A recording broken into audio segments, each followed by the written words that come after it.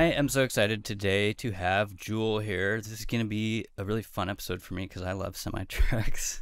And I don't drive them, but you actually drive them. And we've talked a little bit about it before this episode, but thank you for coming on. And happy to be here. Yeah.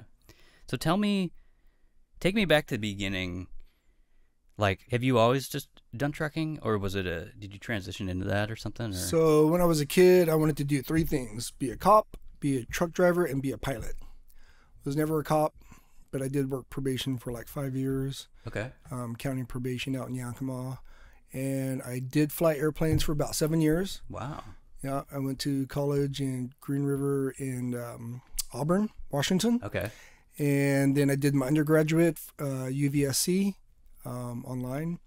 And they had a flight program where I would go down to Puyallup, their flight school where it was certified for their aircraft, and I flew twin down there to get my multi-engine license.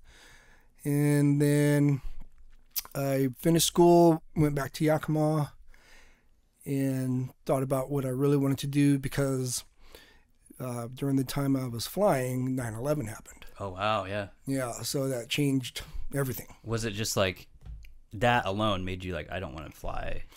Or So I wanted to at least finish my education, so I did, but it knocked out a lot of the little guys. I mean, even the big airlines needed bailed out by the government, you know, so I did a lot of scenic tours, introductory flights, and that was no more, right? Because you can't do scenic tours anymore, or at that time. Okay.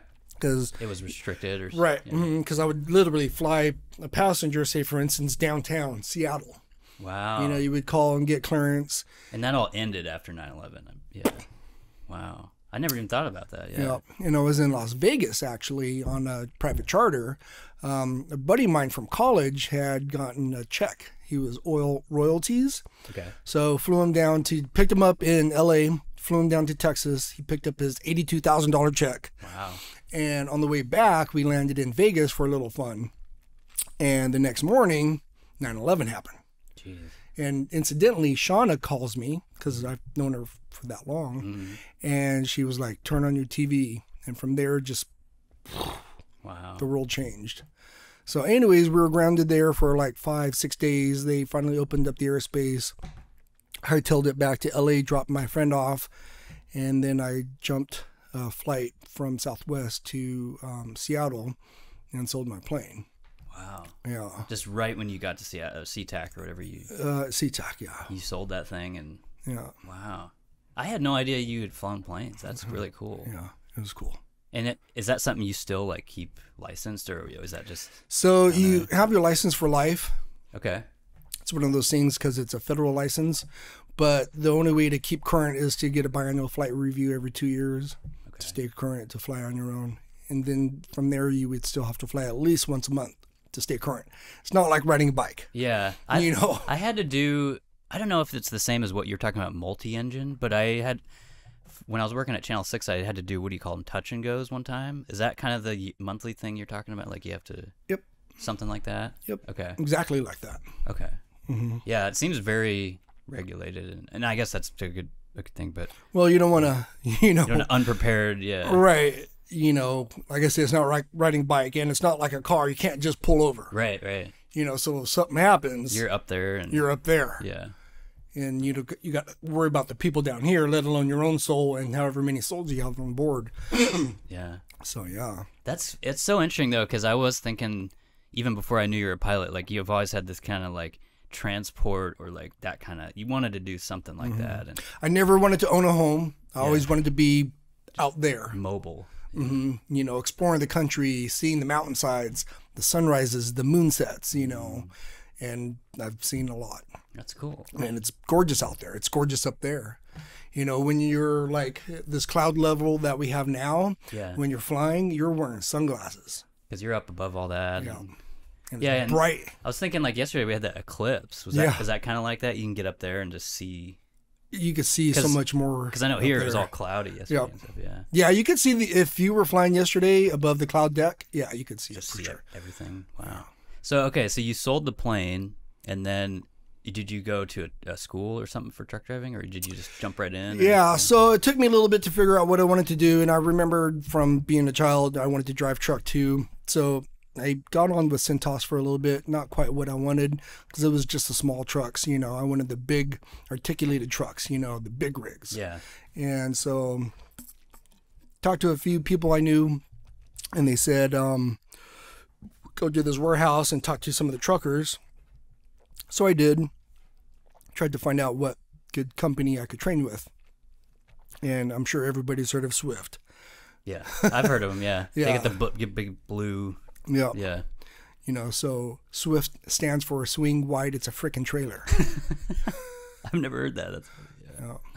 Stevie Wonder information for the blind or something like that too. Institution for something. Anyways. Are they like the biggest? I believe so. Okay. Swift, CR England, Pride. They capture the market. Yeah. So they don't only have their trucking company, they own like a Freightliner dealership. So they'll lease or buy their rigs from themselves, Right. rent it to themselves, make money off themselves, and they also have the biggest share of commodities. So you want to ship something, you go to this warehouse like Americold, say for instance, you know, so they have their own contacts with Americold, so they send them money to ship their stuff. Gotcha. And then they'll say, okay, we don't have enough trucks for that, we'll give it to this other outfit or a small trucker owner operator, and they'll sell them that load but take a piece of the pie. Okay. You know, so they're taking a margin off like everything. Everything. Yeah.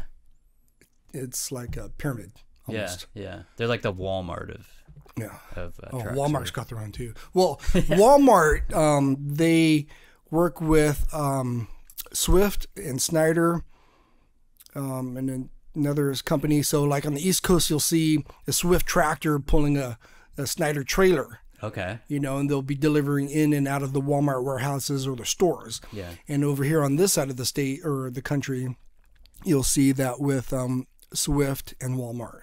So you'll see a Swift tractor pulling a Walmart trailer. So depending on where you are, yeah. Uh-huh. Yeah. Interesting, yeah.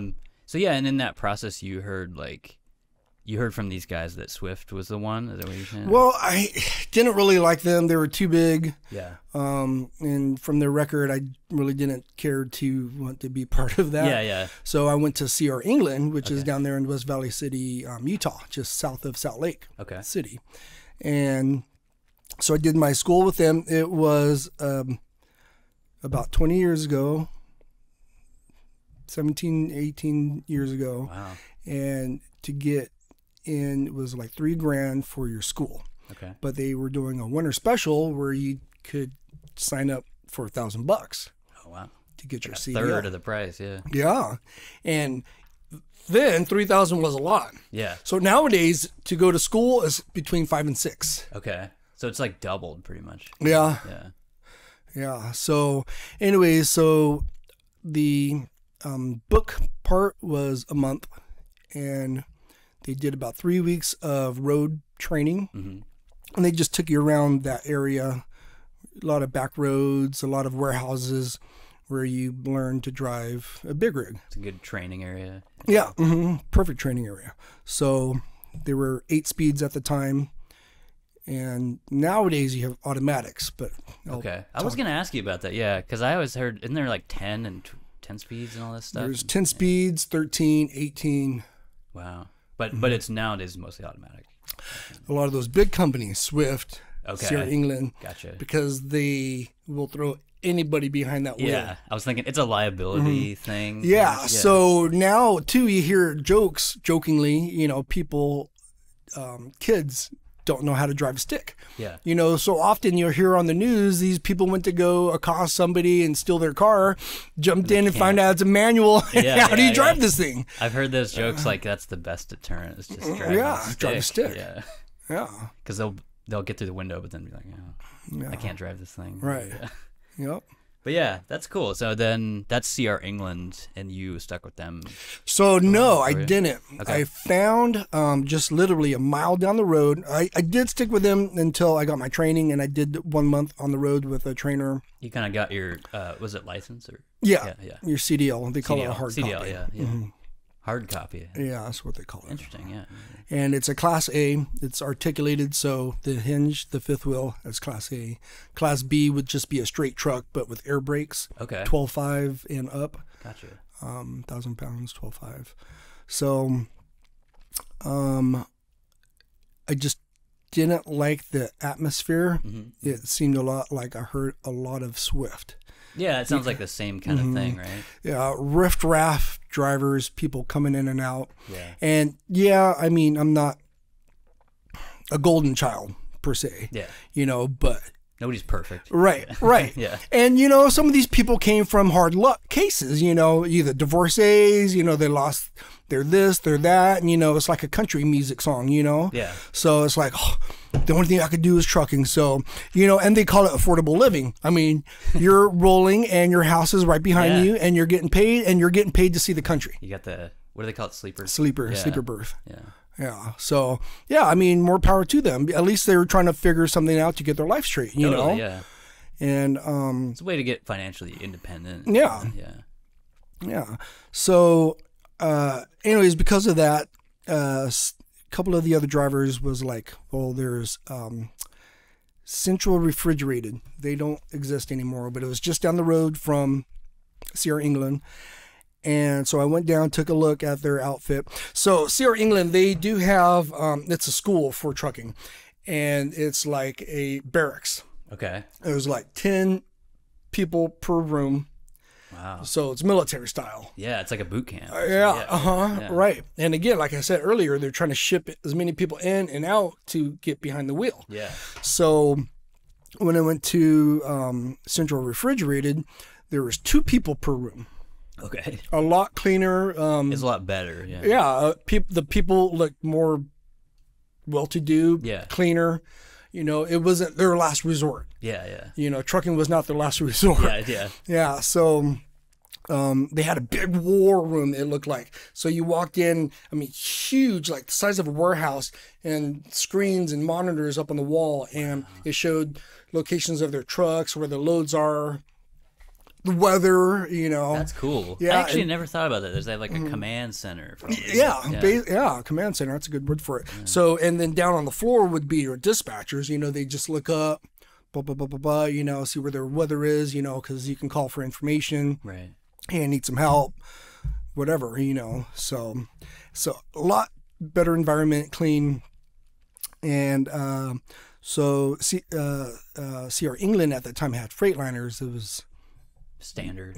Yeah. And it was pretty common too throughout America, but that was pretty much when Volvo had started coming in. Okay. And those are nice rigs too.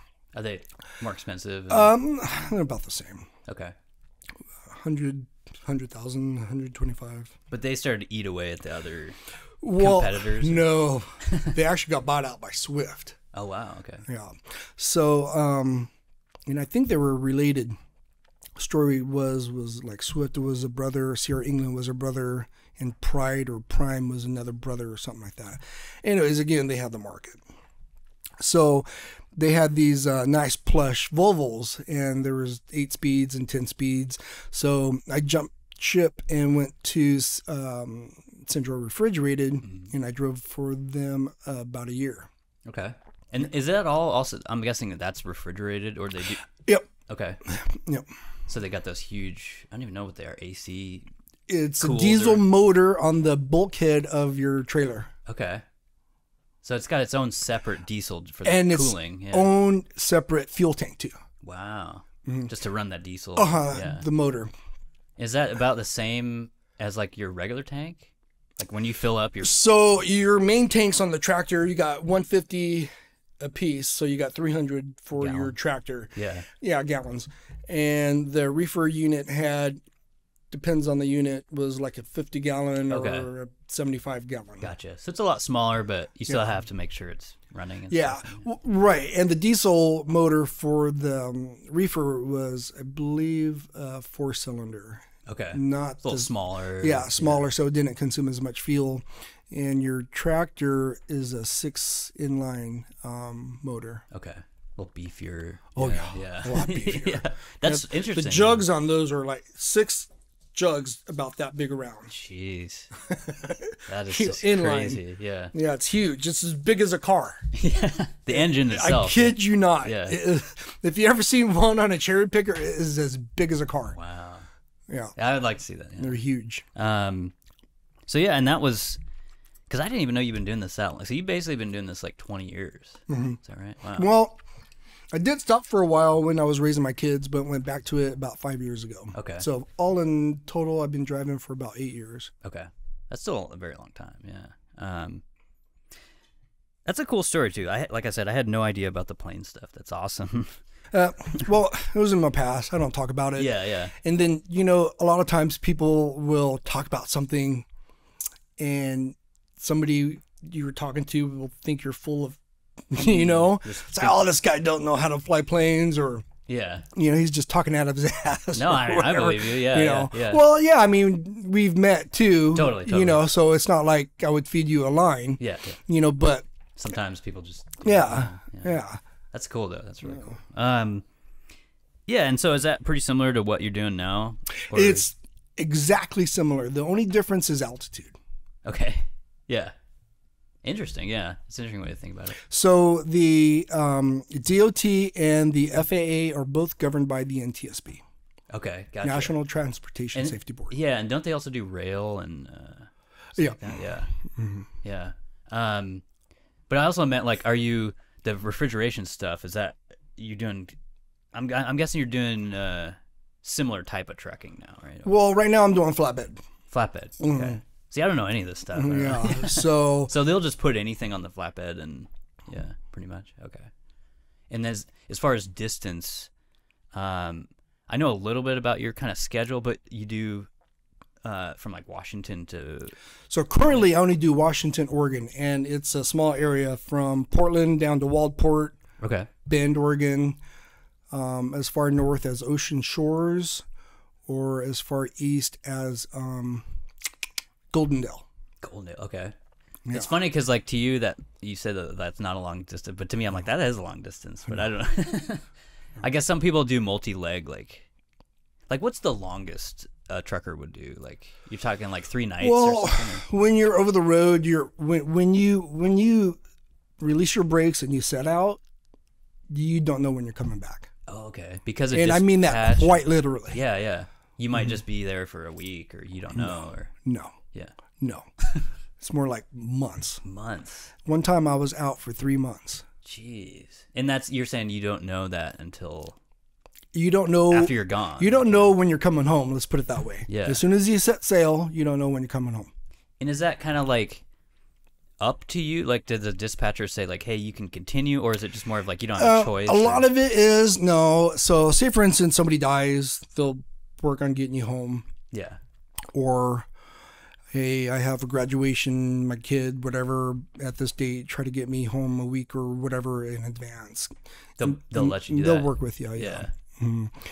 But so they'll try to find you a load to your home or as close to it, and you find a place for your rig, and you go do your thing. You climb back in your rig, and you get back to work. I see. Okay. Yeah. I think about that sometimes because I'll drive over here and see like a semi with no trailer, and just thinking like, oh, they're just stopping in or whatever, that kind of thing. Yeah.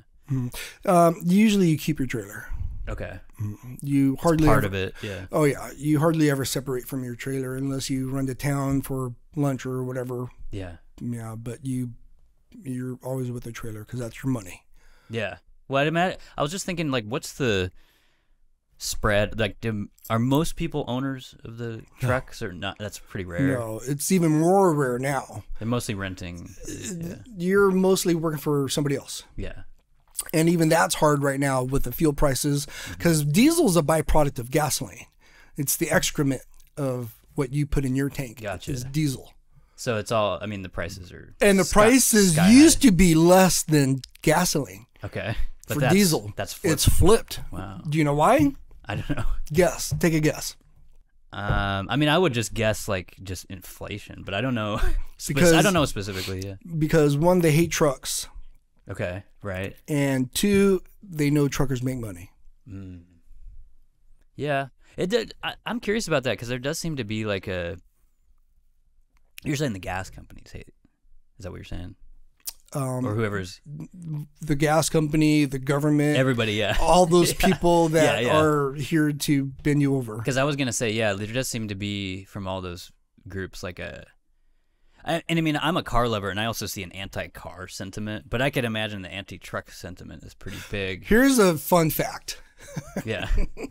Oh, those diesel trucks are polluting our atmosphere. Oh, those trains are polluting our atmosphere. That's what they say, yeah. That's what they say. So in 2020, when they shut the country down, Mm-hmm. or I should say the planet, we were still running because you need your food. Yeah. And grocery stores were open for the most, you know. Mm-hmm, they were. Yeah. And so we were working. We were doing the same hours, but we were... Okay. You had to be working overtime. No, it wasn't working overtime. However, they pull. Okay, you can only drive 11 hours a day, 14 hours work. That's the per day. limit, yeah. Mm-hmm. But during the scandemic, they said, okay, you know what? During this scandemic, we'll allow you to work over your allotted time. Okay, so they loosened that for that. I didn't You know what? that, yeah. You are not safe driving more than 11 hours, but only because the scandemic is going on. We'll trust you. Now you can do it. We'll yeah. trust you. Yeah, I didn't know that. That is because I know they did similar stuff with other like businesses, but that's wild. Yeah. So what I was going to say before I thought of that was when the scandemic started, there was no cars on the road. Yeah, I believe it. It was like I had to go to work and I was like, "There's nobody out here." Yeah, it was like an apocalypse. It Yeah. was like the second coming. Yeah. You know. And guess what happened to the air quality in Los Angeles? Got better. Oh my God, did it. From LA, you could see Big Bear Mountain. Yeah, you can actually see it. Mm-hmm. Yeah, I remember seeing those photos. That's funny. I hadn't thought about that in a couple years, but yeah, it cleared up and It was gorgeous. yeah. It was gorgeous. Is it? I'm glad you're talking about this because I was going to ask you later about some other stuff, like the Canadian trucker stuff. I'm sure you know something about that, right? A little bit. I just wanted to know like your opinion on or your view on that because I'm always super supportive of that the protest they were doing. And, I mean it's over now, I think, but hopefully. Yeah, it's been over. But I don't know. Was there a lot of that down here in the States? Was it? No, unfortunately. Well, there's two parts to that. When you stop an industry that distributes everything by truck, you're going to hurt people. Yeah. And that includes your friends and your family. Everybody. Everybody. Yeah. Because everything's delivered by truck. Because you can't have a train pull up to a Safeway and deliver food. That's right. Yeah. You can't have an airplane pull up to a Safeway and deliver food. It's a truck. They call it. I always heard it called last mile delivery for that kind of like somebody has to get it there, like you're saying. You know? Yeah. Okay, so yes, so the trains will ship the same stuff we do, Yeah. but they're going cross country, you know. And then when they get to said location, say the Port of Vancouver, they'll drop a couple rail cars of plywood or OSB or whatever at like where I work. It's like a big warehouse or something. And then they'll load that product onto me. So with my flatbed, I'm a maxi. I have 8 axles. Okay. So I have 3 on the tractor that are fixed, and I have another axle I could drop to support more weight, and same on the trailer, 3 fixed and another drop. So one time I had done 3 runs from Vancouver to Woodland, and the 3 full loads I did, I was weighing in at about 100,000 pounds. I think there was 4 units of the product left on the rail car that I couldn't carry. So basically 1 rail car would be 3 of my big rigs. Wow. And you just have 1, obviously. Yeah. That's a lot of cargo, though. Yeah. That's a lot of cargo. Yeah. But I get your point of like, yeah, like somebody there's no way rail can do it or planes or anything. Like trucks have to do it. Yeah, that's crazy. Though. And there's 2 million drivers on the road at any given time here in the U.S. Is that right? Okay, that's a lot. That's a lot. Yeah, it's definitely one of the reasons I wanted to do this episode because like I kind of fell in love with trucks a couple years ago, but yeah, like people just don't.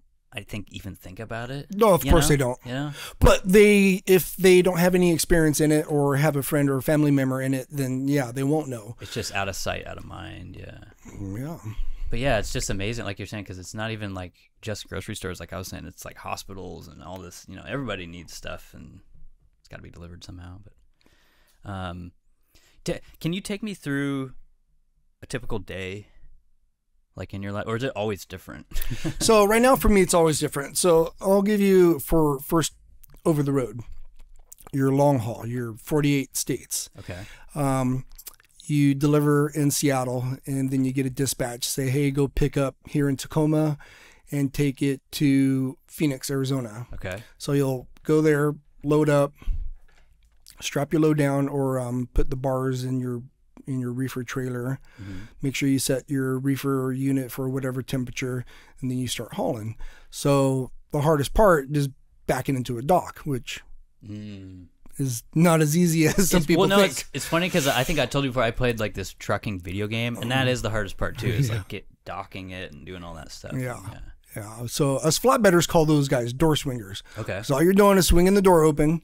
When they're done, you pull out, you swing the door closed, you lock it, put the seal on it, and you're gone. That's like almost like a NASCAR crew or something. Yeah. Yeah.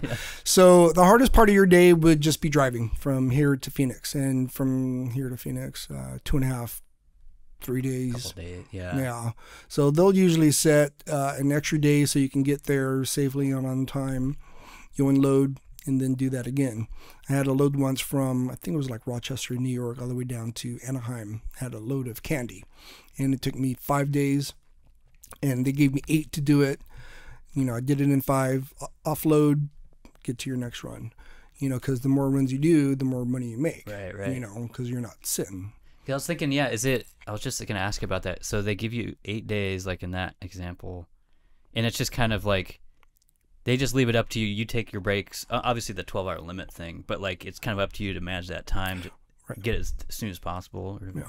Interesting. And then you just, like you're saying, you get the next job, more money. Yep. More money for you, more money for the company, and your product gets there sooner. They could distribute to the stores a lot sooner. They're not running out. And is it like when you get there on that example, like is it like you get to pick from them, or is it just they'll be like, hey, this is what you... No, sometimes, you get to pick for sure. You know, hey, I got this, or I got this, or I got that. Where you want to go? That's cool. That's you know what? Florida sounds pretty good right about now. You know what I mean? Yeah. That's cool. Yeah. Get some flexibility and options. Yeah. And what do you do, like, if you do have... Because I used to be kind of an ice road truckers nerd. I was watching that show, but... That's a whole nother world. Yeah, up in Alaska. But... I was just curious, like when you do have like breakdown or something, is it kind of on you, or do they send people to help with the... They'll send. Yeah. If you can make it to a shop, make it to a shop. If it's an emergency, you know, you don't want to just pull off the side of the road. You got to find a safe place to pull off the side of the road. Yeah. Because you're long. Yeah. You know, and you're wide. So you know, sticking out in the road. Or right. Yeah. You know, you don't want to stick out in the road, and you want to be in a safe place for the crew to work on you. So if you have a flat, you know, best to pull off the freeway if you can. If you can't, pull as far to the shoulder as you can. That way, mechanic could fix your tire. Yeah. And it's, you know, because, you know, everybody knows that if you're a tow man, you know, their job's very dangerous. I bet. Yeah. You know, on the freeway. Yep. Yeah. And people aren't looking out for you. How common is it? Because I feel like I see tires blown out in trucks all the time. All the time. Yeah. Is it like a daily or weekly thing? Well, so... I guess it's hard to predict. It's hard to predict. You know, check your equipment, make sure your axles are straight, make sure your tires are good, make sure they're properly inflated. You know, thump them, do a thump test, because, you know, you could thump your tire with a hammer or a mallet and tell at least pressure. You know, obviously you could stick a air nozzle to it, but about 90 to 100 pounds of pressure depends on the tire. So your trailer tires are usually all capped. Okay. And those are the ones that usually you see shredded Gotcha. on the freeway. The steers, which are your you steer with, we call them steers. Those are not capped, and those are expensive. Okay. Those are about $700 a tire. They keep all the good ones on the Yeah.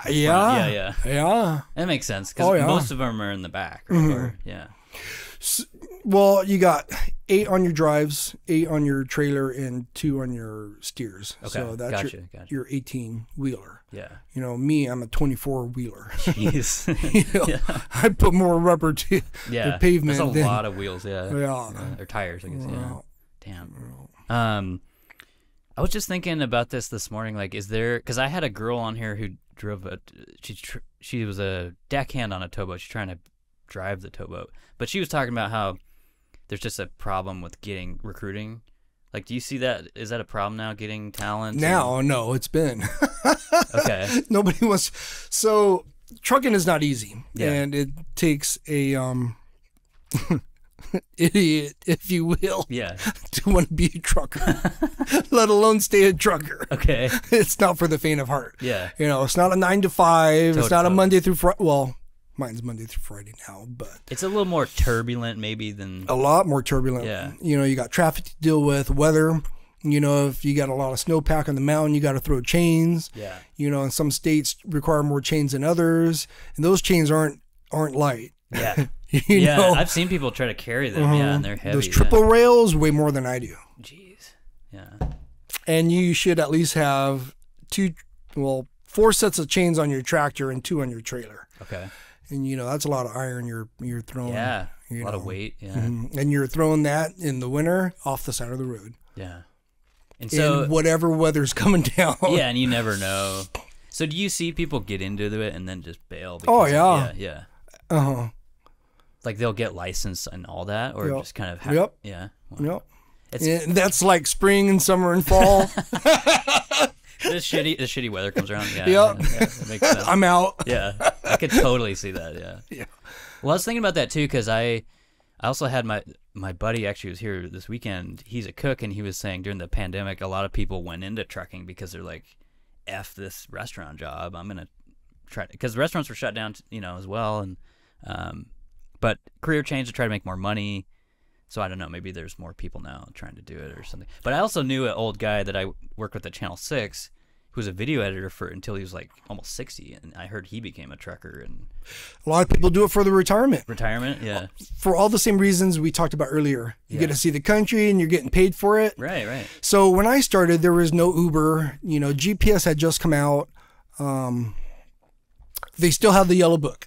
Oh yeah, the old phone book, yeah. And the truck stops would have phones on the wall where you would have your yellow pages, and you would be talking to your dispatcher, and you'd pull out your Rando McNally, and you would chart your own course. Just had to do it there. Yeah. Yeah, you should know where you're going and write it down on a piece of paper. That way, when you're sitting behind the wheel, turn left at exit. Okay, right on this street, and you're there. Yeah. I mean, GPS had game change. Yeah. So 2 things about GPS. You don't want to use your common phone GPS trucking. Okay.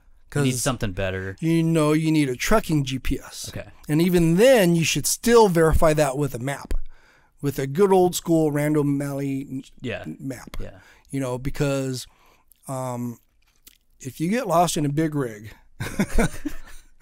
I can imagine. Yeah, that's you not can't fun. just turn around. It's not fun. Yeah. Mm-hmm. You can't just turn around.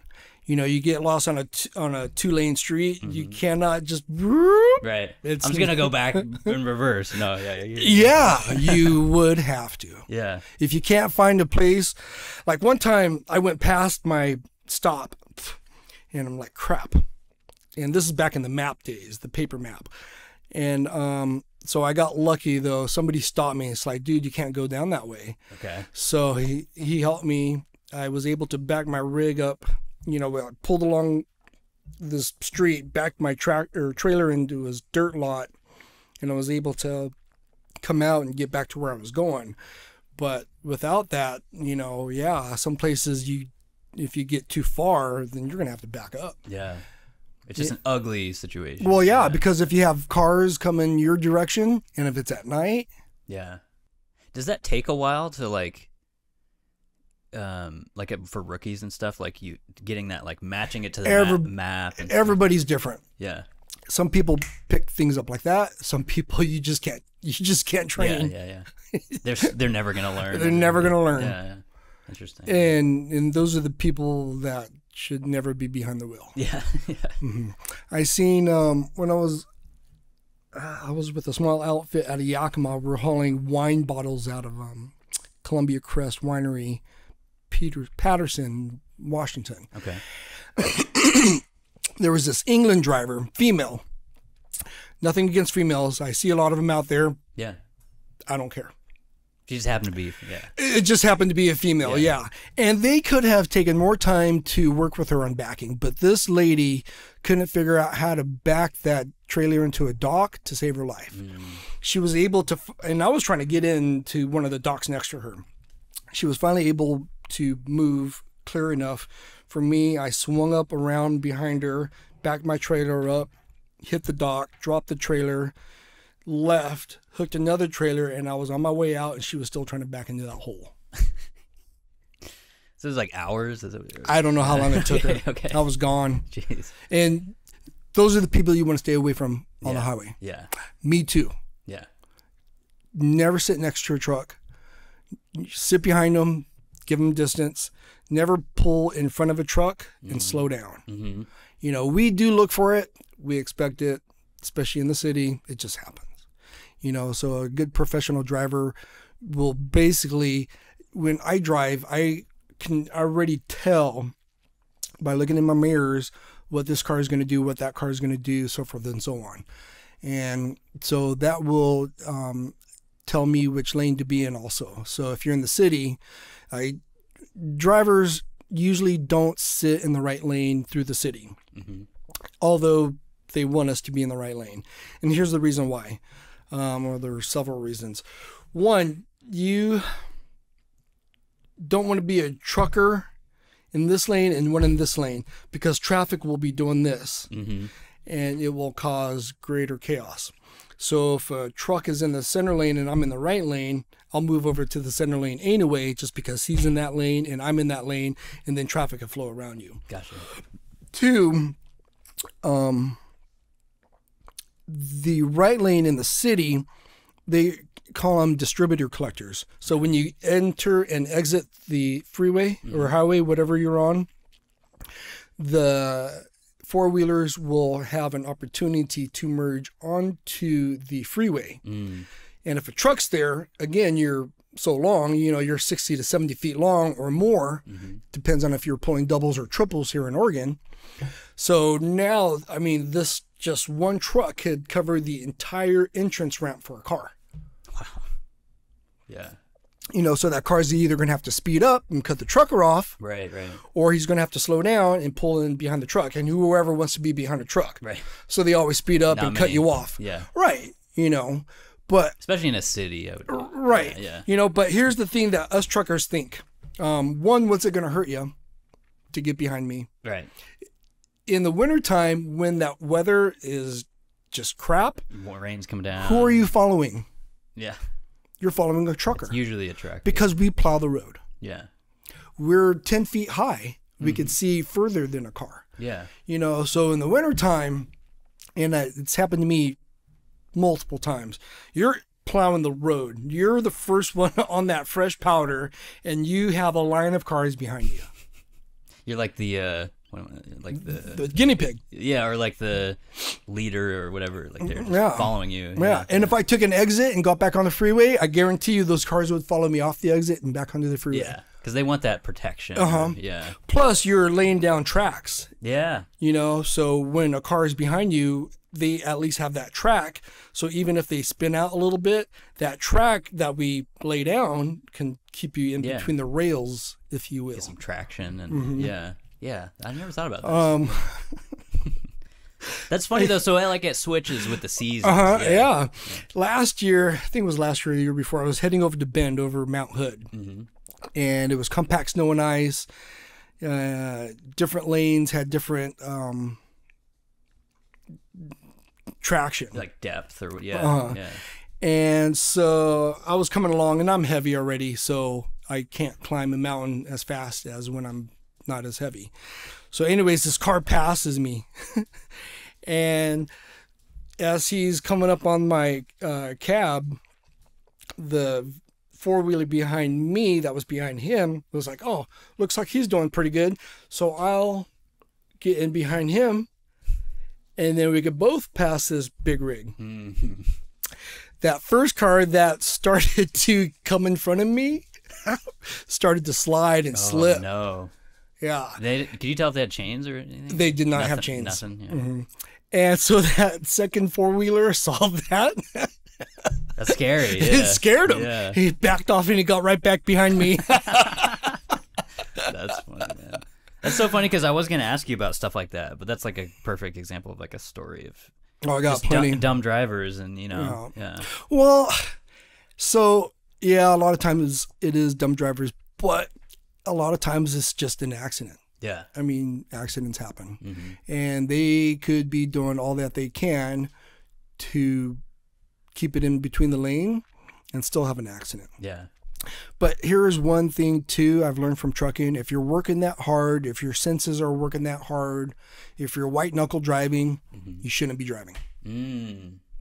That's kind of like the limit of, at that point. Yeah. Kind of fried. What are you doing out here? Yeah.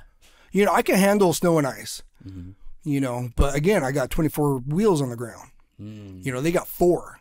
So the displacement for a big rig is better than a Vita Bug. Wow. Because we have so many tires on the ground. Right. Just more points of contact and stuff. And, yeah. More displacement. So I see what you're saying now. So for regular drivers, that's what you're saying. Because I have a for truckers too. Okay. Because some truckers can't handle what another trucker can. Yeah. But if even me, for however much experience I have, if I find myself in that predicament, I'm pulling over too. Yeah. Because no load is worth it. It's I remember doing that once. I think this was last year, but there was a really icy year up here, and when I had my Dodge Challenger, my muscle car, I drove that, and I was driving like 15 miles an hour all the way up to Vancouver from Portland, and it was not worth it.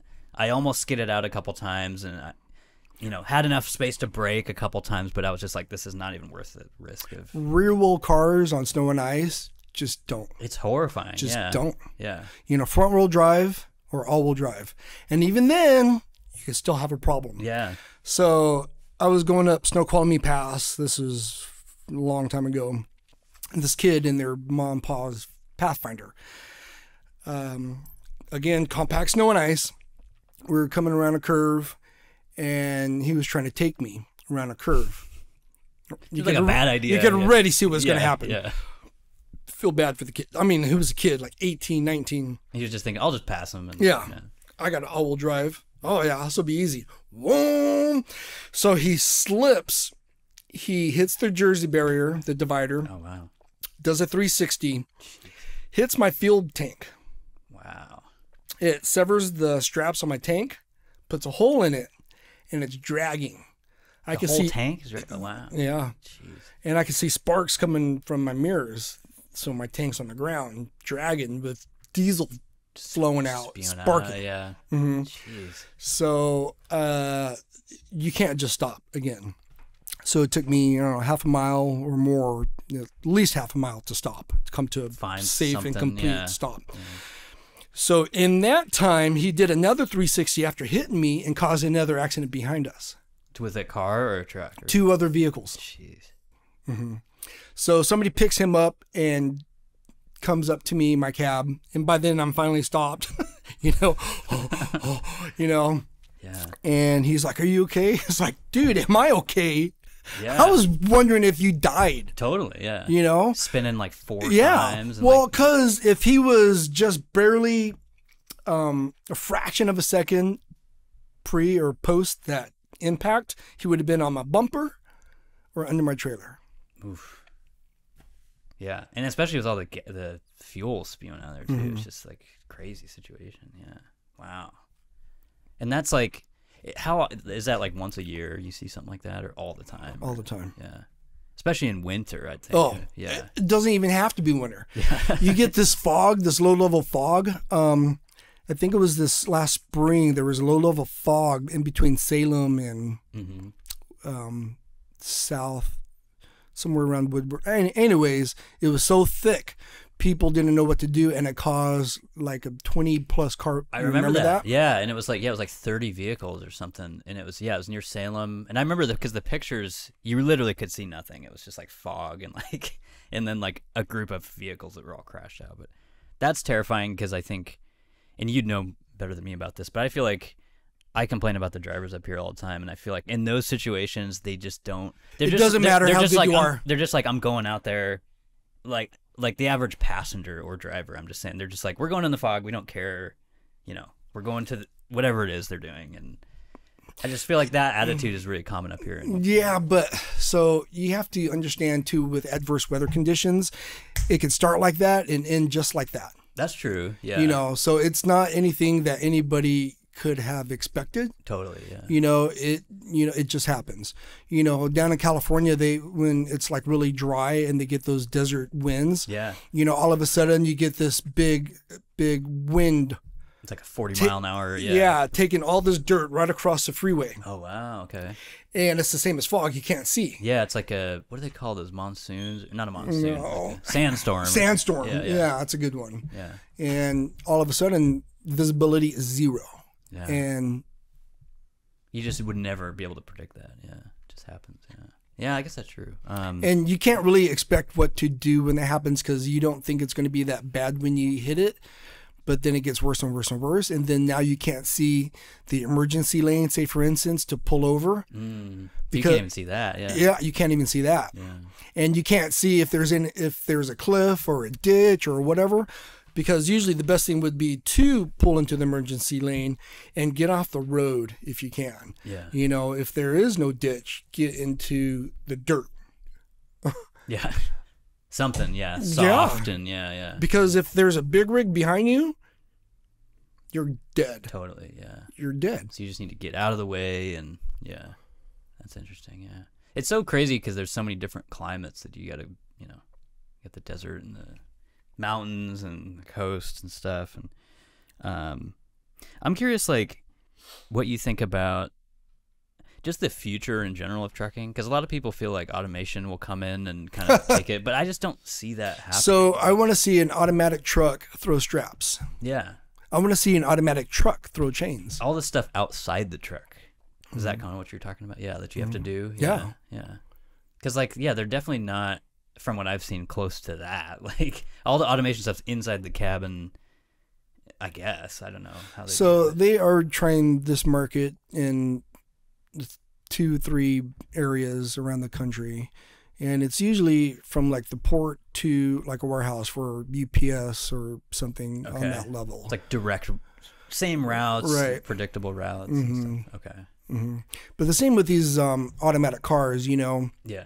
People fall asleep while driving and then end up in a ditch and the car blows up and they die. It's like airplanes, they're automatic too, but you still have a pilot. Right. You're just an operator or something. Yeah. I mean, how stupid can you be to give a computer full autonomy over the vehicle? Yeah. A 747 can crash and kill 1,000 people. Yeah. A big rig could crash and kill 12 people. Yeah.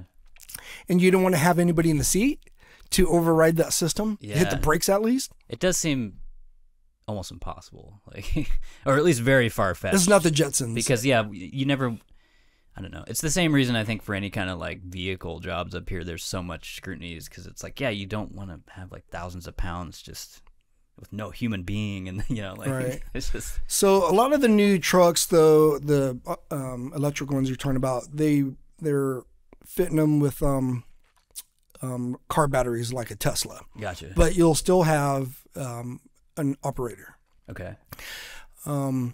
They're working on the longevity of the battery so you can work a 14-hour day, have enough juice to haul your cargo from point A to point B and back to wherever you're going, and then be able to charge and be ready for the next day. Yeah. But the thing too, they're talking about, the amount of power it takes for a big rig to charge completely, obviously is greater than a car. Yeah. So a car you could charge in however many hours. It's like maybe an hour or something. Yeah, if you got that super plug-in, the 220 or high voltage, whatever. Yeah.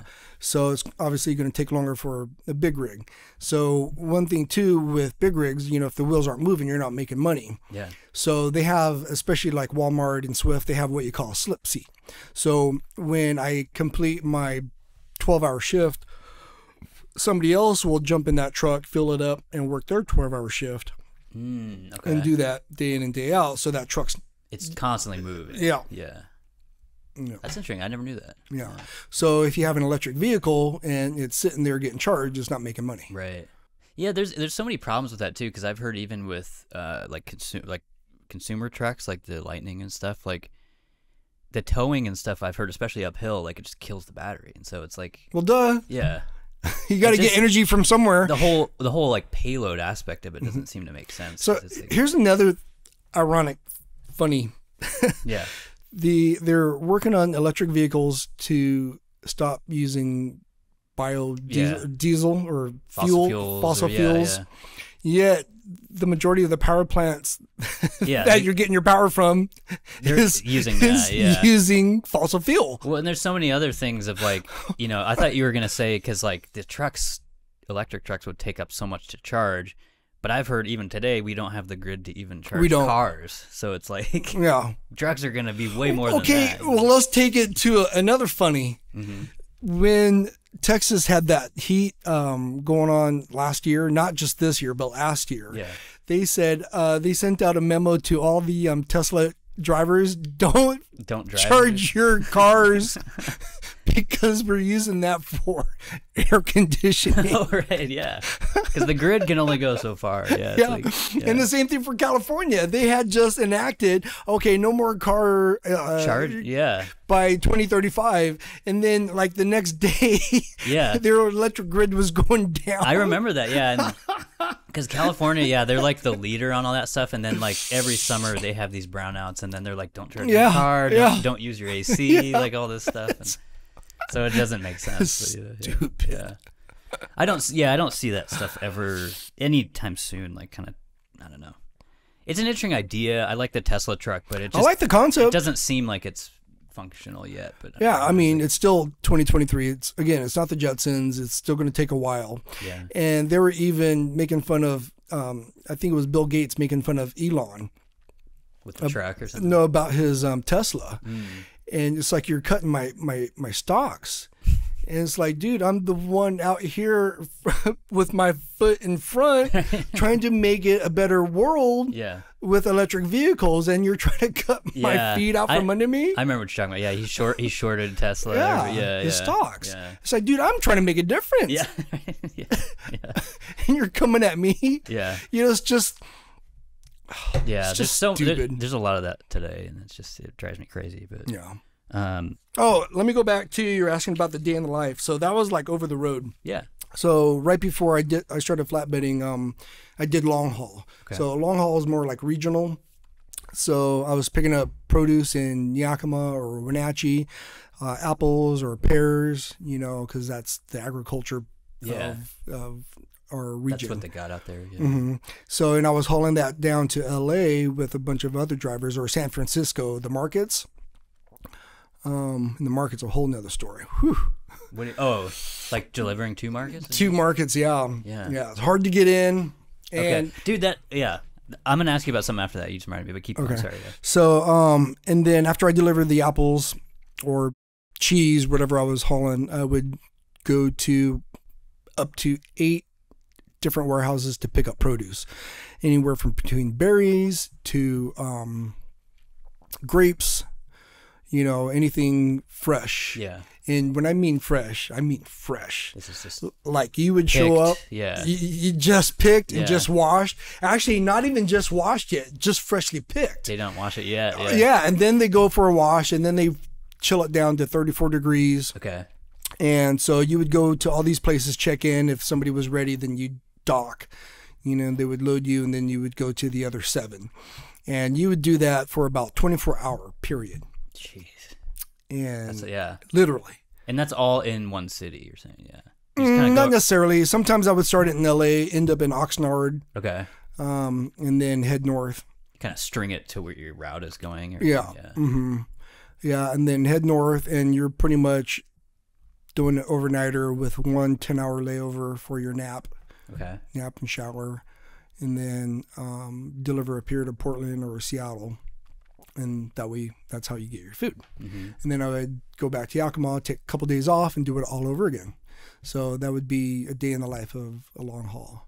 And that's a couple times a week you do that, sort of? Or? One run a week. One run a week, okay. Well, I guess, it's taken... Yeah, so I'd pick up cheese in the morning on Saturday, layover in Northern California, and then Sunday I would head down, take a nap, and Monday morning about 3 a.m. Okay. deliver. Yeah. And then after I'm done deliver, I would head to like Oxnard, take a nap right before 8 o'clock when they open, and get started on picking.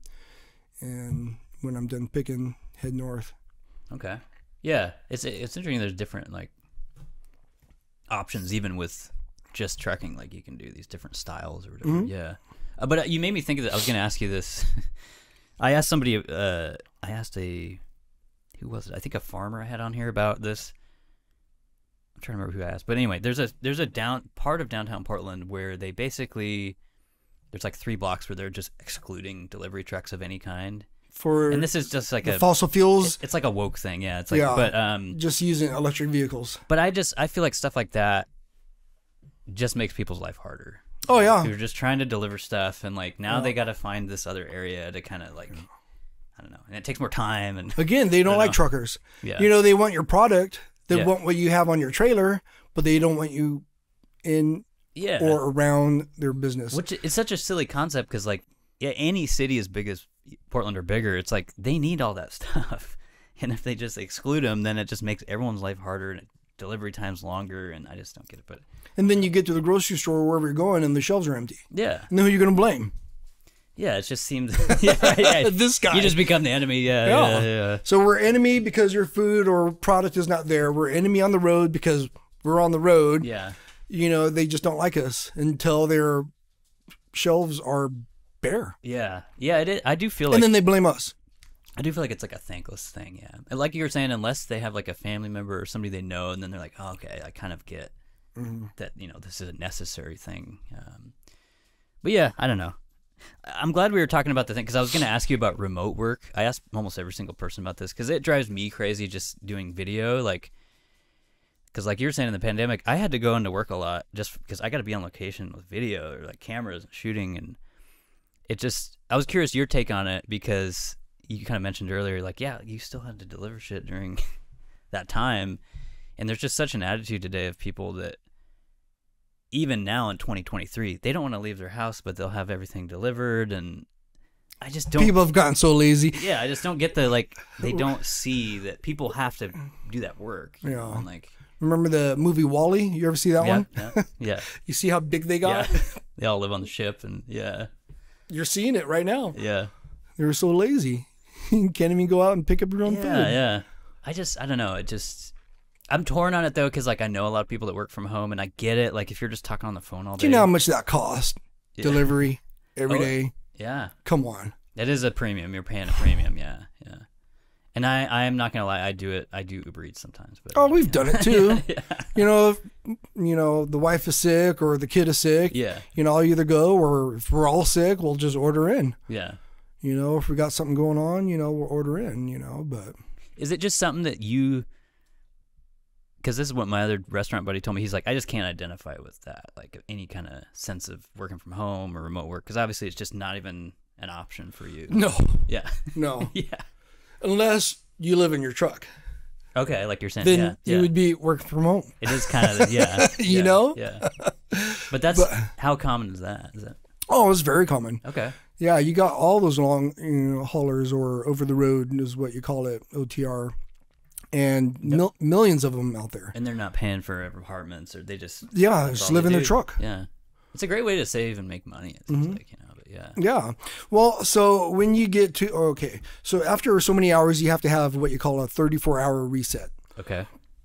You got to get off your rig sometimes. Yeah. So again, back when I started, there was no Uber, no nothing. But nowadays, you can call it Uber. You can park your truck in Portland. You can call it Uber. It'll pick you up and take you downtown. And you can go kick it downtown for the day. Mm. You know, in San Francisco, you can go kick it downtown, hit Coit Tower, do a tour of Alcatraz. Yeah. You know, if you had a friend or, you know, girl with you, you know, hey, honey, you want to go to wherever? Sure. So it's made life a lot better in that sense. Yeah. Yeah. You know, well, I mean, you had taxis back then, but they were like twice the amount. You know, I had a taxi from Troutdale truck stop downtown Portland, $30 one way. Wow. Yeah. You know. Well, and it's like I used to use taxis before those stuff too, and it wasn't as reliable. Like sometimes you'd call them, they're like, "All right, we'll send somebody in a couple." Oh, they would come hours pick up a trucker. Okay. They want that money. Oh yeah. Okay. Oh yeah. That's interesting though. Yeah. I'm just always curious about that stuff. It drives me crazy. But let's talk about your Northwest stuff. Just did you grow up here originally, or Yakima. Yakima? That's what you said. Okay. Yakima, Because I remember Washington. you're like high school. You went to high school with Shauna, right? No, Am I remembering that wrong? I can't no, remember. it was in '01. We met in Mexico. Okay. It was right at the end of spring break. It was like into March, and she lived in Portland. I lived in Seattle, and we stayed friends. But so when I moved from Yakima to Seattle, that's where I was going to college, and so I was in college at that time. Okay. But you're I guess that's Washingtonian. You Yeah. grew up in there. Okay. Yeah. That's cool. Yeah, I'm always just curious how people. Yeah. their Well, I story- started in L.A. I was born in L.A. Okay. Yeah, my parents, my dad was Navy and just gotten out. My mom, I'm half Mexican. So they met in a pattern cutting factory. They were making clothes. Okay. Textiles or whatever. Yeah. Yeah. Patterns. Yeah. Yeah. And then they got married in Mexico.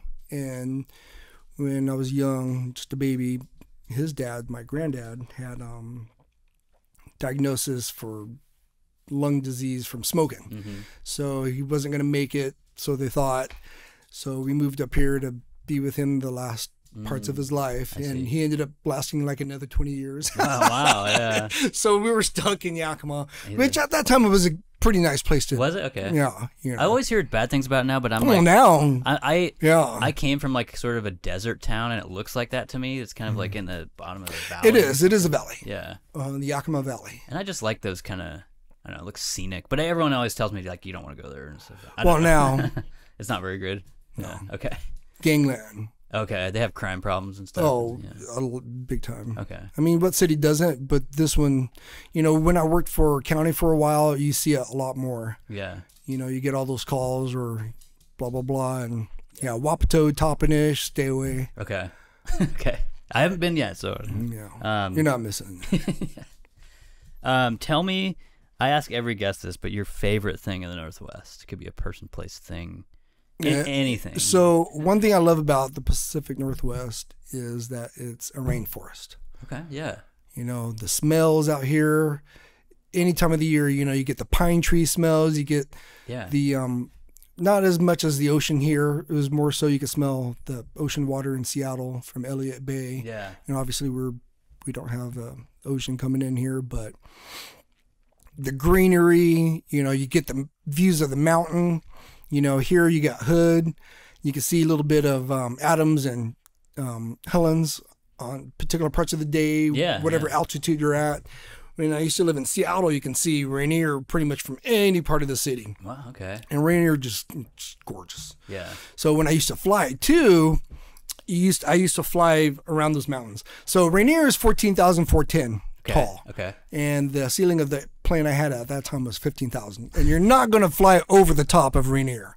Not unless But you you're got- right on that threshold. Yeah. Yeah. But two, you don't want to really fly right over it just because of the winds. It could take you down. Okay. Yeah. Anyway, so you would fly around it. But I did fly right over the top of Mount St. Helens. Nice. Yeah.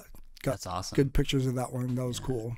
That's really cool. Um, Well, yeah, I guess as a pilot too. Yeah, you have a unique vision or just experience of all those sites and stuff. Yeah.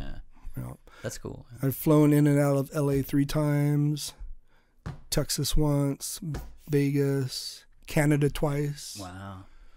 Yeah. That's so cool. Yeah. That was cool. spend as much time as you want on this one too. What's your least favorite thing in the Northwest? Some people have a long list. A lot of my episodes are like all just about this, but you know, there's a lot of problems here. You know? So, Portland back in the day, because I used to deliver here too. Years ago when I used to run out of Yakima. So I'm not unfamiliar with Portland. And Portland, I mean, it's still a beautiful city, but just what they've done to it in the last 3 years. Yeah. Or even 5 years. Right? Yeah. But I hear what you're saying. Yeah, specifically the last 3 years. Yeah. The last 3 really hit Portland pretty hard. Yeah. It's just sad. Yeah. You know, but we live in Battleground. We live off the grid. And when I work, I'm in my big rig, so you can't hurt me. Yeah. You know, I'm always watching my 6. There's other reasons why you can't hurt me. Yeah. You know what I mean? Yes. Yeah. But so I protect me and my family best I can. Doesn't matter where I am. Yeah. You know, and I make sure she's protected too. You know, so. Yeah. But yeah, it's sad. But I hate seeing the homeless, and homeless back in the day is different than the homeless now. Yep. Completely different. I agree with that. Yeah. Yeah. There's camps. Mm-hmm. And you see them all across the country. So I delivered as far south as Otay Mesa, which you could throw a rock and it would land in Mexico. Okay, it's right on the border. Right on the border. Northern Washington, Sumas. I used to pick up shingles, roofing shingles. Mm-hmm. Again, the stone's throw from Canadian border. So I've driven literally from border to border. And the homeless crisis it's gone just stupid. What I always say on the show is like, and this is just maybe my opinion, but it's a West Coast problem for the most part. Like you see this in other cities, but like this is a West Coast like liberal city problem, you know. And I wasn't gonna bring that up. I mean, I really was not gonna. No, it's like I talk about this stuff all the time on the show, but you say as much as you want to say, put it that way. But I've lived here since 2006, and I know that, you know, the city didn't used to be this way. People didn't used to do these crazy like insane drugs. Drugs were never legal. Yeah. They made small amounts of cocaine, meth, and whatever else that is. Measure 110. Yeah. Yeah, legal. Yeah. You're making that legal. Yeah. Okay. Yeah. You won't make marijuana legal. Right. Yeah. That's the one thing that like drives me crazy here, and like I still talk to people even on the show who like don't see that as a problem. And I'm like, when you allow they're part that, of the problem. Yeah, when you allow that we've seen the past 3 years what happens, and you know that's where and we're now at. they're trying to reverse it. Yeah. You know, maybe that wasn't such a good idea after all. They're finally thinking about it. Yeah. Echo Park, one of the biggest old school. L.A. Mm-hmm. L.A. Yep. Yeah. So bad homeless crisis. So what does the city do? They shut down the entire park. They spend millions in cleaning it up. This is recently, right? Yeah. And just to open it back up for the homeless. So they cleaned it up, and now it's like a camp sort of thing. Yeah. I know some people down there, and I hear that's like, I mean, I think LA has like 50,000. It's like its own city of homeless people. I don't know how crazy, many. but it's astronomical. Skid Row is like 4 times what it used to be back in the day. Yeah. It's scary down there. It is, yeah. And it stinks. Yeah. And you're right downtown LA. Yeah. Skid Row is right downtown LA. Yeah. You're blocks away from the library building, the round one that got blew up in Independence Day that says U.S. Bank. You are blocks away. I gotta find that now. Blocks I don't away. remember them blowing that up. That's interesting. Yeah, the first Independence Day movie back in the 90s. Yeah, Will Smith. And, Yeah. Mm-hmm. Yep. Yeah, I do need to go. I want to go down there because I have some friends there, and Go during the day. I haven't been since 2019. Go during the day. Yeah. I mean, not just even Hollywood Boulevard. Oh yeah, I'm sure. Yeah, You know, at night it's always different at night. I mean, yeah. But now during the day, be careful. It's just too much going on. Yeah. Be careful. Yeah. Well, I always feel too that like hopefully there's hope here still in the Northwest, but I'm trying. I don't know. That's why I'm trying to do with this show is get people that know, aware of this stuff and talk about it. But yeah, thanks so much. Is there anything else you want to talk about before we wrap it up here? I was also gonna mention you're a Harley driver. You got the shirt on, but You got to relax somehow. yeah, and it's a beautiful bike. I've seen it, but yeah, It is our pleasure. We enjoy it. yeah, You know, even when she has a bad day, babe, we need a ride. Okay. it just makes people happy. And, Yeah. And it's nice where we live because we're minutes away from country. yeah. So we are literally like 1 block or 1 mile from riding in the country. From our house, it's about 15 minutes to Lucia and Molten Falls and 30 minutes to Sunset Falls. Wow. You know, we're just down the road from Yakult, Amboy, and the roads are like this. You just got those nice, yeah, You get the country smell. yeah, I know. You know, there's hardly any traffic out there. Yeah, that's nice. Yeah. Yeah. And I love the roads here too in Oregon, but just getting to Oregon after a certain time or trying to get back, it's not easy, even on a bike. So a lot of times too, we'll go down to Cascade Locks. So we'll take the back roads down Salmon Falls Road, jump over the Bridge of the Gods. Oh yeah, yeah. You know, and have our little lunch there at Brigham Fish Market. And, you know, to stay out of Oregon, we'll just go back over the bridge, come back to Washington. So that's a nice ride too. Yeah. But yeah, we did Silver Falls here a few years ago. That one's nice. Did the back roads there. Beautiful. And we walked around the falls for a little bit, took a couple pictures, you know. But yeah, the roads here in Oregon too are just gorgeous. Yeah. You know, it's just getting to Oregon or getting out of Oregon. Yeah. Hopefully it's I don't know. I complain so much about the roads and stuff up here, but Well, the roads and then here. they're talking about tolling in the future and all this stuff. The thing about the roads is you're not gonna take out all these businesses or houses to make a bigger road. Right. So when they did the infrastructure way back when, they did not expect Portland to get as big as it did. And same for Seattle too. I mean, you can't build roads wider than it is because of the water. Yeah, they're right up against the bay. Yeah. And again, with the other businesses and buildings there already, you can't widen the road. So you're stuck the way it is unless they double deck the freeway. Stack it, yeah. Yeah, and then there they say I think it's like $1 billion a mile. Wow, yeah. You know, just something astronomical. It's so expensive. I remember when they were building the new tunnel up there, and that took like 10 years. It took a long time. Yeah, yeah. Well, they had a snafu with Big Bertha, and something happened down below. It got stuck or something. Yeah. But that took a long time. Yeah. But it looks nice now. I haven't been through it yet. I need to drive through that. Yeah, it looks nice. It just, again, traffic. Yeah. You know, if you're not going through there early or coming out late, you're stuck in traffic. Yeah. And you're just hosed. I feel like with Seattle, yeah, it's like you get up there anytime from like 2 p.m. to like 7. You're just, you're stuck in it. And there's And I used to deliver too for what I do now in there sometimes. So I'm glad I don't go up there anymore. I mean, I have enough problems with Portland here, but yeah.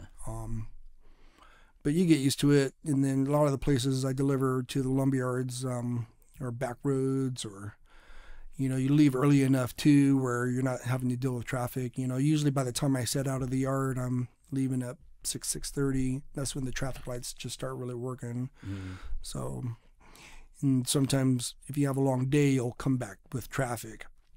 But again, you try to get early to where you're beating traffic on the way down and beating traffic on the way back. Missing it, yeah, both times, yeah. Yeah. I want to ask you really quick just about, before we wrap it up, about CBs. Like, I'm guessing that's still a huge part of, no? Okay. Unfortunately. That's just like my own like TV movie thing. No, like, it's not. It used to be the way of the life of the trucker. So we were talking about those accidents earlier. If drivers would use their CB like they did back in the day, you could raise somebody on the radio, hey, you know, there's a brake check at mile marker such and such. Yeah. Watch it. You got eyes down the road. Yeah. Yeah. So again, you know, like I was saying, how cars follow trucks because we guide the way. Same thing with accidents ahead. So if somebody warns me down the road, hey, Olson, you got it on? So I'll raise the radio and be like, yeah, what's up? Hey, there's a brake check here at mile marker southbound on the 5. Watch it. You know, somebody coming north that's seen it. Yeah. So while I approach that mile marker, I'll start slowing down And usually the vehicles behind you will start slowing down, throw on your four-ways, your flashers. Mm-hmm. That way they have an opportunity to slow down. That way you're not braking hard. And usually you can brake hard even in summer, of course, but those are mainly for like winter or adverse weather conditions. When you need that time. You need that distance to stop. Yeah. You know, you're not just going to hit a brake check, you know, on the ice. It's kind of like your own, I was thinking, ways, or like, you know, you're getting these heads up. And, absolutely. But you're saying people don't use it as much now? Okay. Well, so back in the day, there were more English drivers than there are now. Okay. So a lot of times the Spanish-speaking community, so like in the 5, we usually use channel 17. All other areas is channel 19. Okay. So you back that off 10 notches, and that's where you'll find your Spanish-speaking using. So instead of 17, they'll be using 7 or 9. I got you. Subtract 10. Yeah. Yeah, and then so the people from India, I don't know what channel they use. And of course, they all speak their own language, so they're using their channel. But if you're not using your CB, it doesn't matter what language you speak. Yeah. You're going to be having a problem down the road. Yeah. So in a lot of these truckers, unfortunately, especially out of Surrey, BC, they drive way too fast. Okay. Why? That's a Canadian thing or something? No, it's mostly Canadian. You'll see it mostly, but you'll see a lot of trucks driving really fast. They're just too. going, yeah. Yeah. So those big companies like England and Swift, whatever, they'll be governed like at 62, 65. That's what I was just wondering, because I thought they were like speed capped or whatever. Yeah. They do? It's for fuel mileage. Okay. But they don't do it up in BC or whatever. They're not doing that. No, but a lot of those might be owner ops where they can dial their... Do whatever they want. Yeah. So when they're down here, they're doing like 70, 75. It's like way too fast. Yeah, that is fast. Yeah. That's way too fast. I'm not saying it's fast. Say, for instance, if you're in a state that has that speed, because when you have different speeds for cars and trucks, then there's a problem. Yeah. You know, and if everybody had the same speed limit, then you can at least not be feared of getting pulled over because, oh my God, you're going way too fast. Yeah. But this car that was being an idiot was swerving to get around you because they had really someplace to be, and now there's an accident. Yeah. That's interesting. I've never thought about it, but so you think if it was if one speed, absolutely, it would be way safer. Yeah. So if you travel outside of the West Coast, these liberal states, you will see that. Is that what happens? Okay. Oh yeah. Montana, Idaho, Utah. Speed limit in Utah is 80. Yeah, I was just thinking that because for both big rigs and cars. In that game that I played, that's when I was like, I love it out here because I can go like 80, 75 or whatever it is. Yeah. Yep. So it's just they just have one speed in that. Yeah. See, California, they impede the flow of traffic with big rigs. So a cop will tell you 62. Okay, that's a weird speed. Yeah. I was here 65 or 55 in Oregon, I guess, or California. So Oregon used to be slower. I don't know. 20 years ago. I can't remember when they bumped their speeds up. Okay. But they bumped it up for cars and big rigs. And then going west of, I think it's the Dalles, they bump it up another 5 until you get to Idaho, and then they bump it up another 5. Okay. And then Utah is another 5, where you're now at 80. Wow, okay. That's a huge difference just a couple states over. Yeah. Oh, yeah. And when you're driving a big rig at 80... It's so much weight and just you're just flying. Yeah. It takes a while to get used to. Yeah. In Montana, same thing. You know, it's like 80 or something like that out there. Yeah. Haven't been through Montana for several years, so I can't remember. But yeah, Montana, you're moving too. Yeah, I've heard a lot of stories about it. Yeah, because even with just cars, you can go out there and basically. I thought for a while they had no speed limit. Yeah, long time ago they capped that. They're like, you gotta have something. Yeah, you gotta at least post something. Something, yeah. And then at night they did enforce it just because it's night, but during the day it was basically unlimited. Okay, yeah. It was like the Autobahn. Oh yeah, I guess that's true. Yeah, yeah. Cool, man. Well, yeah. Anything else you want to talk about before we wrap it up here? I'm good. I thought this was fun. Yeah, it was cool. Thanks for coming on. And well, I'm glad somebody's interested. And maybe your podcast can at least save one life. Yeah, hopefully, yeah. And that's what Shauna was saying too. It's like, because I was asking her, how far does your podcast go? How many does it reach? And she was like, I'm not sure, but if we could at least have one person listen to it and maybe at least save one life. Totally, yeah. You know, because I'm going to tell you something tragic. Yeah. Happened to me. Actually, a couple things. Okay. Years ago, my girlfriend, she was, and I had left her already. She was out with some new friends drinking, just couldn't stop. Yeah. Anyways, they had worked all day, partied all night, and was on their way back home early in the morning. Her friend was driving, went the wrong way down the highway going from Yakima to Silo, went headlong into a big rig. Jeez. So the driver didn't make it. Yeah. 2 children. My ex-girlfriend at the time was pretty bad. Yeah. So they took her to the hospital, had to fix her liver, staples, cut her from here to here. Just opened up and did all this Had work. to fix her liver. Jeez. Broke an ankle, pelvis, arm, can't remember what else. And so after they fixed her liver, I believe they had to revive her at least once. They flew her to Harborview to finish working on her. And she was in acute ICU for, I think it was 2 weeks. And then from there, it was just ICU for another 2 or 3. Then they had to send her home to be in a nursing home, basically, whatever you call that. Care thing. Yeah, for like another 2 months. Was she in a coma or was it just rehab and all that? No, so I can't remember if she was in a coma or not. It's just a lot of surgery and stuff. Yeah. And she was doped up. I mean. Yeah. Yeah. And then one time in 96, trainee with a trainer. So we have way stations that you have to scale up. And this trainee had passed the way station, not on purpose. And one thing you have to realize when you're operating a big rig, you're not driving the truck, you're pulling a trailer. So the truck is, I don't know, depends on your truck, 25, 30 feet long. Yeah. Some trucks are longer than others. But you have a 53-foot trailer behind you. So you're not driving a truck, you're pulling a trailer. Right, right. You know, so he pulled off to the side of the road thinking they were going to come after him. He pulls his truck off, but his trailer was still in the roadway. It's like this. Yep. Yeah.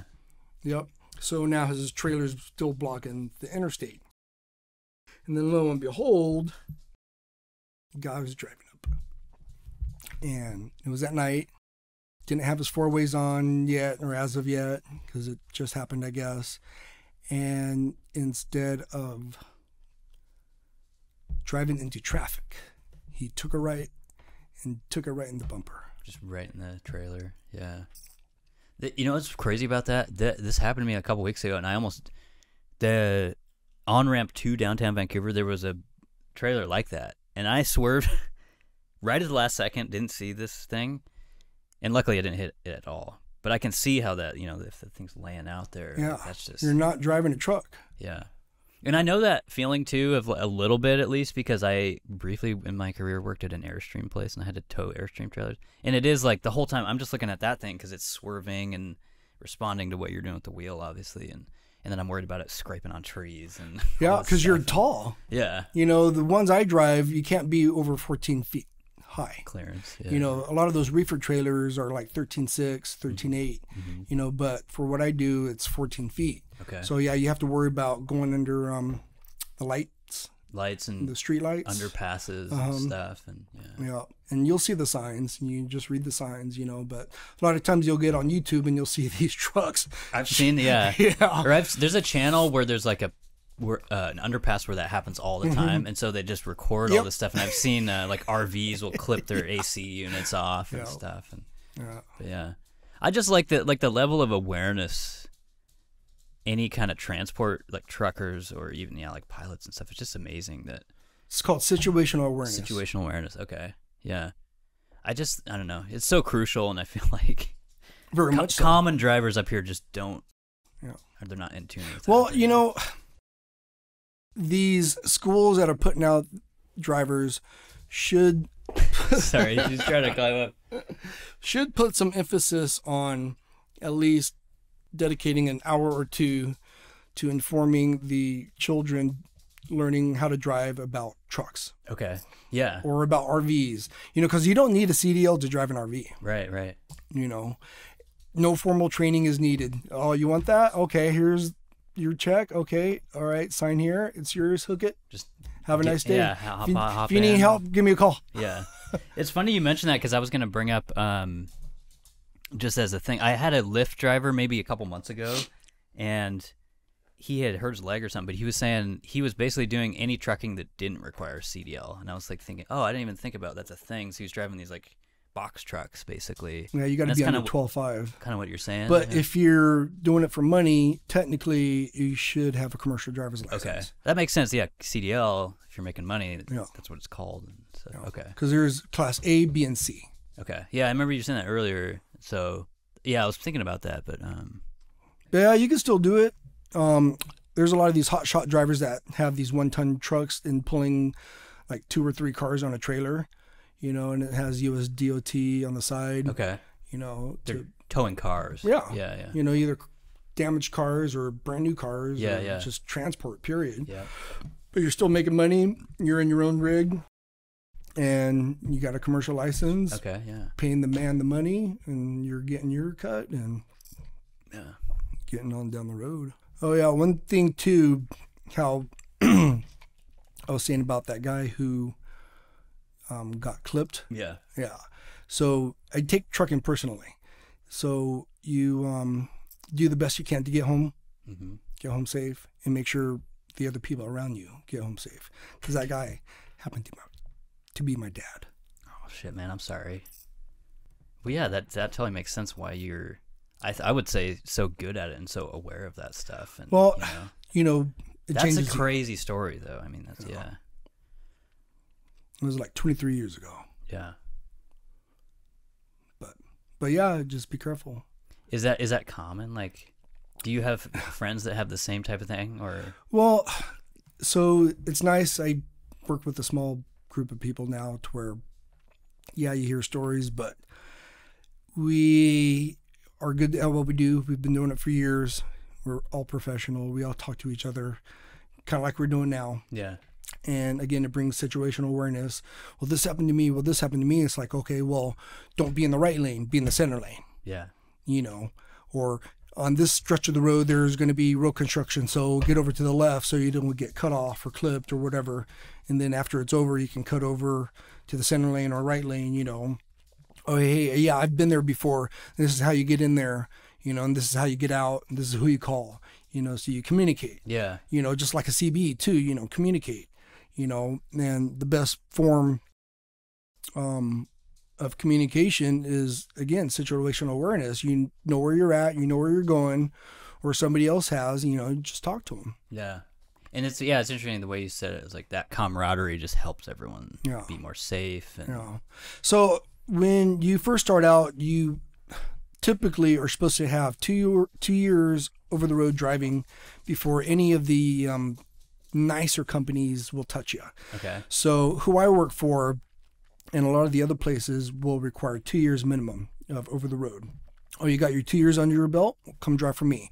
So those small those big companies don't pay a lot. It's a small check, like $600-700 a week, whatever it is.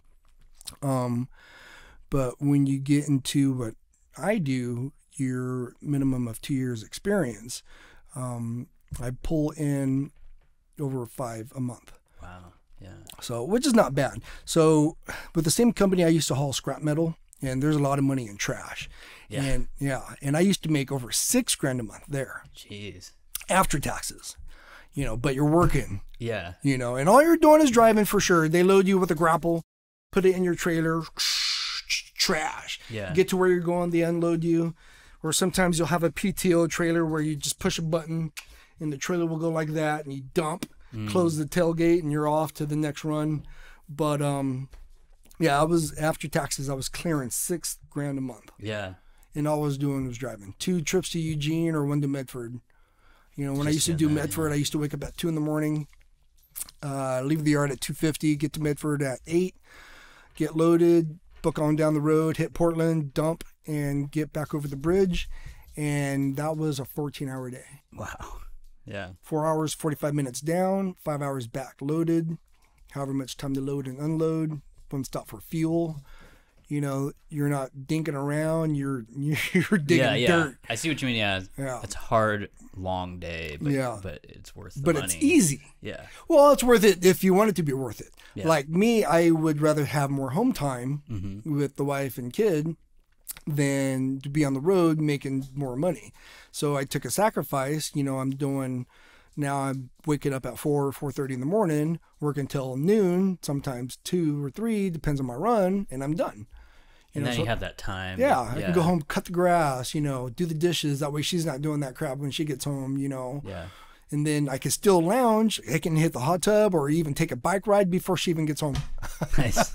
It's a pretty good day. Yeah. That's cool, man. Yeah, so I can't complain. Yeah, I was just thinking, I don't know why I think about this sometimes, but I always think like there should be, what's the word that everyone uses now? Yeah, not innovation. What do they call it when they disruption in the trash industry? Because I think people don't think about how much money there is in that stuff of like scrap metal, trash, recycling. Like one man's trash is another man's treasure. Everyone's got to move it. And, anyway. And nobody wants to do it. Yeah. So that's another reason why it gets paid well. Yeah. And it stinks. People are just like, I don't want to. Yeah. It stinks. I'm even staying away. Yeah. Even the scrap metal yards, you know, it was just cars and washing machines, dishwashers, that kind of stuff. Burnt down cars from the Mill City fire or the Northern California fires, you know, but it was good money. Yeah. Mm-hmm. And yeah, all I did was sit in my truck. Yeah. But that hurts after a while. Yeah. I'd imagine. Yeah. Yeah. It's probably like a problematic thing for a lot of drivers, I would think. But yeah. Well, yeah, you're just sitting there. Yeah. Oh, all you do is sit there and drive. Yeah. Which that is literally true. But it's not just that. When you're driving through traffic, that's a mind game for you. Yeah, totally. Yeah. You know, because who's going to cut you off now? Yeah. You know, and I've had that happen pulling that big trailer. Mm-hmm. You know, I was 102,000 pounds, and this person from the left lane, oh, there's my exit. Oh, look, I can't get off on my exit because it's backed up all the way here. So I'm just going to stop on the freeway. Yeah, slam on your brakes. Dude, I'm 100,000 pounds in the granny lane moving. Yeah. I was moving. Right. I locked him up. I saw a guy do this like a week or two ago, and smoke came out of his brakes and all this stuff. But he stopped right in time. But it was, I think he was in the middle lane. It's on 205. But I heard it because it was right next to me, and he just, I don't know, is that what you're saying, the emergency brake or one of those? Oh, well, you don't have an emergency brake. You just hit your brakes. Okay. And all your brakes lock up. Gotcha. Yeah, your They brakes just come out, yeah. Lock up. So for a truck, a big rig, you'll even have brakes on your steers. Okay. On your front wheels. Everything. On your drop axles, your drives, and all your trailer. Yeah. Every single axle has a brake. And there's big old drum brakes too. Okay. Huge. And the pads are yeah. I was wondering about that. Yeah, if they're discs or huge, drums. And they're wide. They're drums for the trailer. Well, isn't there air, or what am I thinking of? Okay, it's operated by air. Okay, gotcha. So it is an air brake. So, but that's just to signal it or something? No, that your whole system runs on air. Okay. So we have a compressor in the motor, and we have tanks, and it fills up the tanks. And you don't ever want to deplete your tanks because if it does, it automatically sets your brakes. Oh, I can see. Okay. So if you have a hole in your air line that's big enough, when you're driving down the road and you see your air tank starting to go like that, you better pull over right now because it will lock your brakes up. It doesn't matter how fast you're going. Once that thing's gone, your brakes are locked up. And it pops your brakes. Wow. Yeah. It dumps your air brakes. That's what's crazy. Yeah, there's just so much to think about. So it rides on air, you know, because it's got the big old airbags on all of your axles. Air suspension. Mm-hmm. Yeah. And the same system runs your brakes. Okay. So when you hear a truck next to you get to start moving, you'll hear it kind of. Mm-hmm. It's the brakes releasing. The air's coming out. Yeah. So you can release your brakes and just start moving. Yeah. Crazy. But yeah, I know when you hit your service brake pedal, all your brakes engage. But when you hit it really hard, yeah, you're locking up. Yeah. Yeah. Yeah. And I was so close. I tried swerving. Of course, I'm looking in my mirror, and this guy next to me noticed. Again, why I say never sit next to trucks. But he noticed, and I was getting really close. I was still moving with my brakes locked. He moves over just in nick of time. Just barely. Yeah. Mm-hmm. Wow. And there was 3 cars there. I would have taken them all out. Yeah. And the first two I probably would have killed. Yeah. Because there's just nowhere to go. And now I don't drive in the right lane for that reason. Yeah. I don't blame you. Yeah. I see it happen. I see cars do that. Yeah. That's just through the city. Yeah. You know, on the open road, yeah, I'll be in the right lane. Yeah. You have to worry But in the city, you got to worry about those idiots, those drivers like you were discussing, that will be in the hammer lane. Oh, there's my exit. Yeah. I see it literally every day. It's like within 50 feet of the exit sign, they just, oh, that's my exit. And I try to get in like a mile or two. Oh, yeah. You were talking about advance. this with the guy you work with. Yeah. I work with a guy who That's right. He's not a good driver, but and he also drives a Tesla. But he uses that acceleration to just cut other drivers off to get in the exit too. So I don't know. I'm not like that, but what's 5 seconds going to hurt you? Yeah. Right. I'm okay waiting. Yeah. An extra couple minutes in that slow lane just to get, I'd rather, because what I'm afraid of is missing my exit and then having to go back around. But anyway, yeah. Well, yeah, man. This was amazing. I'll just tell people too, like if you ever want to do an episode, like if you have someone else you want to bring on or an idea for an episode, you're always welcome to come back. Oh, you don't want to talk to the other truckers I work with? Okay. You're the good one. Yeah. You're lucky to find me. No, well, I thank you so much for doing it, man, because I love this stuff, and I also try to get, like, I mentioned the boat girl. I try to get people with, like, unique jobs in the Northwest up here. So if there's anyone like that, too, just let me know. Try to get them on. I'm a transplant here. I actually don't know anybody over here. Okay. Yeah. And we keep a small circle. Yeah. The only people I know are Shauna's friends. Mm-hmm. And she doesn't have family here either, and neither do I. Yeah. Yeah. Well, which is kind of nice because you don't get all the drama from all the other BS. Totally. Yeah. But it does kind of suck for her kid that doesn't have family close to where he could visit grandpa or something. Yeah, yeah. There's no home base or whatever, yeah. Right. We're on our own. It's like our own little island. Yeah, yeah. Well, yeah. I think you should come back at some point. But yeah, thanks for doing this, man. And this was awesome.